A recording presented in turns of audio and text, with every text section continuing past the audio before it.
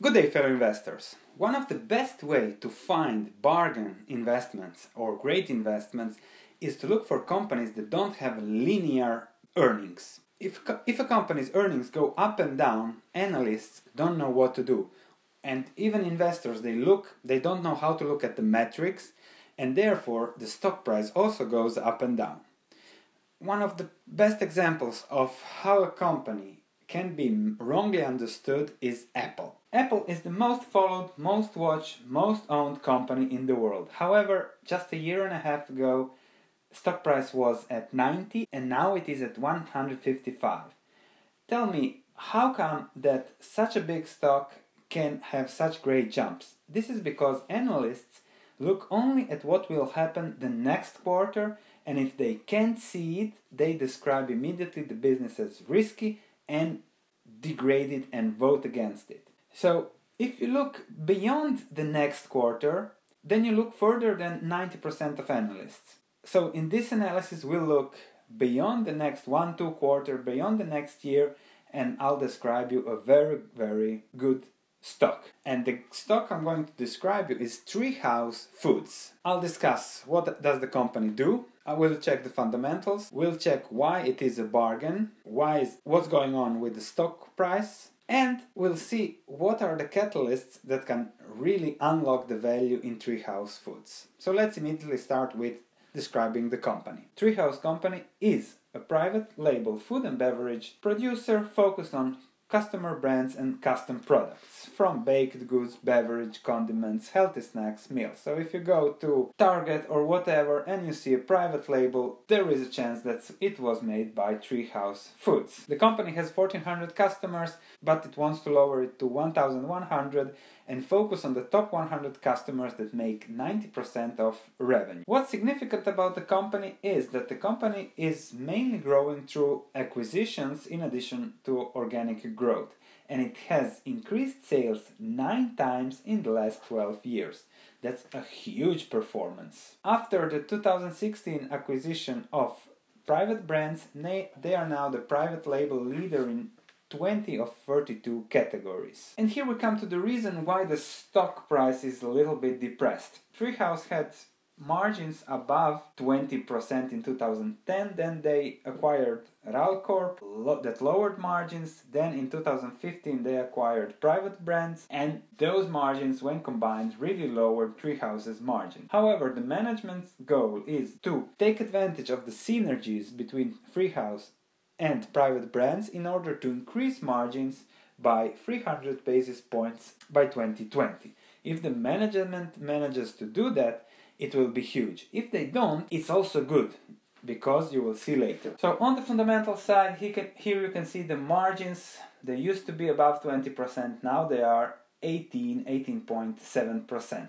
300 basis point margin improvement on 6 billion in revenue would really be huge for the company. The acquisition doubled the revenue, however, it lowered the margins. Now, a reason why this stock doesn't come up on screens and it's not researched, and perhaps many investors shun it, is that it has negative earnings. These negative earnings are because of an impairment charge of 85 million on the sale of their soup division in the last quarter, and a few quarters back they took a 352 million non-cash impairment charge, or $6.19 per share, related to their Flagstone Foods 2014 acquisition that didn't work out as they planned. If we add the 430 million impairment charge non-cash to the current net income, we would come to a net income of around 200 million. 200 million divided by 57 million shares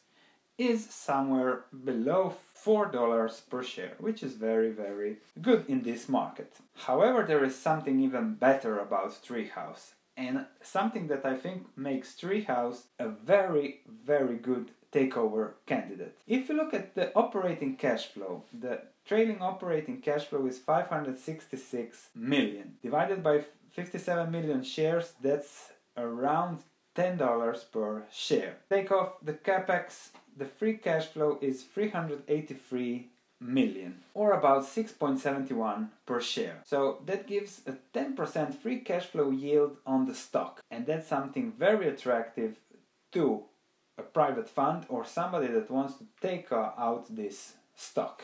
Because they can buy it, and if they can manage to have 300 million in free cash flows during the next few years, which is what Treehouse offers, if the business remains as is without the improvements, then it's a very, very attractive takeover candidate. And you can see that also as soon as the stock reaches something below 70, it quickly recovers, as it's clear that it is a bargain. What does Treehouse do with the cash it uses to pay down the debt? In the last 12 months they paid down 274 million of debt. So that shows how much free cash flow they have, which is huge for such a company. They're really focused on paying down debt. The lower is their debt, they can then engage into new acquisitions to grow. The goal of Treehouse Foods is to become a 10 billion company. So with the next acquisition, maybe in 1-2 years, I'm sure they can get there and perhaps grow even further. There are some issues, of course, that's why the stock price is so low, and analysts don't like this. In 2019 there will be facility closures, ceasing production at some plants, close 3 facilities in 2018, Brooklyn Park, Plymouth, Dothan, and then further details on restructuring, what is going to happen and when, will be given only in February 2018. So if you're an analyst, you cannot put this in your model and you don't know what to say about the company, then it's better to say risky, and then it's even better to say don't buy until the situation resolves itself. However, when the situation resolves itself, the stock will be double. So if you're smart and if you like what you see, buy now. Now what will happen? As I said, the net income currently 2017 is around 180 million. That comes out at $3 something per share, which is good in this market. However, if we add the 300 basis point margin improvement, we could add 200 million to pre-tax earnings. 30% tax rate, we get 140 million. If we add it to the lower guidance here of 180 million, we get to around 320 million in net income by 2020 without any new acquisition, which leads to $5.61 per share. That is a price-earnings ratio of around 12. Of course, something can go wrong with the management's plans, but I think then somebody will take over the company. So there is a margin of safety in the huge cash flows and in the attractiveness on the company. It's private label, it's food, so it's defensive for whatever happens into the economy. So very important to see it from that perspective. The 5.61 earnings with a price-earnings ratio of 25, which is normal for the current market, would see the company at 140 as a target price in 2020. And the stock price is now low because there is expected to be more restructuring in the next few quarters. When the restructuring passes, then people will look what will happen in 2019, and then they will see growth, and then the stock price will rise. So if you want to position yourself before that, now is the time. Just a quick look at the private label industry. Here, Robert Crawford from Maguire Woods made an analysis. 120 billion is the market in private label, and the biggest player is then Treehouse with 6 billion, thus 5% of the market. This means that consolidation, economies of scale, there will be huge consolidation in the industry.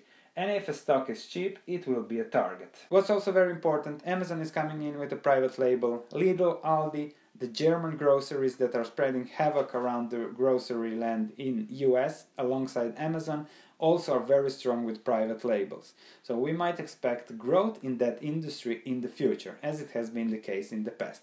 The growth isn't as high as in Europe, where everybody's crazy about private labels, but the market is there to stay, I think. So, I hope you liked the analysis. Please let me know what you think about it in the comments, where I might be wrong, what are the risks, so that we give a better perspective to our viewers. Thank you for watching, consider subscribing, there will be plenty more stock analysis. Click like if you like the content, and I'll see you in the next video.